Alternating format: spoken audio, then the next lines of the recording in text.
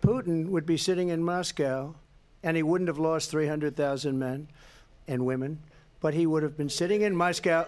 Quiet, please. He would have been sitting in Moscow, much happier than he is right now. But eventually, you know, he's got a thing that other people don't have. He's got nuclear weapons. They don't ever talk about that. He's got nuclear weapons. Nobody ever thinks about that. And eventually, maybe he'll use them, and maybe he hasn't been that threatening, but he does have that. Something we don't even like to talk about. Nobody likes to talk about it. But just so you understand, they sent her to negotiate peace before this war started.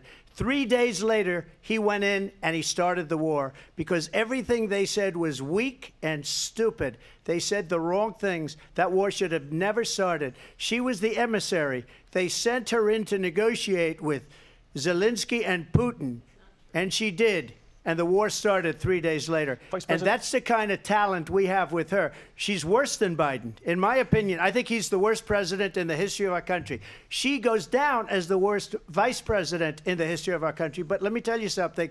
She is a horrible negotiator. They sent her in to negotiate. As soon as they left, Putin did the invasion.